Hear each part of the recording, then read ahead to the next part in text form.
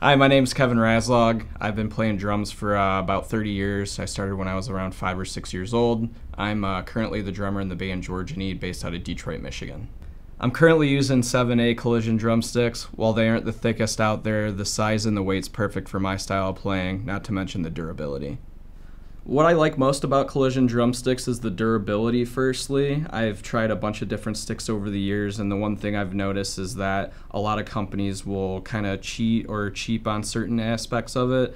With the sticks that I'm currently using, I haven't ran into any issues with them cracking or breaking prematurely, and you can ask any drummer, that's one of the top things that they look for.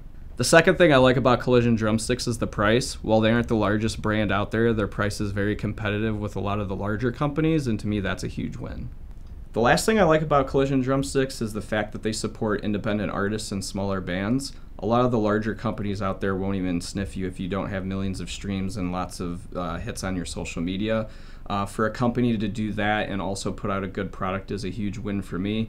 I would never go out of my way to just get an endorsement just to have it. I demoed quite a few different drumsticks from different companies, and Collisions were hands down one of the best ones. I've had opportunities in the past to try, different cymbal companies and such, and I just won't get an endorsement to say I have an endorsement. I really stand behind the product, and I think they do a phenomenal job. Yeah!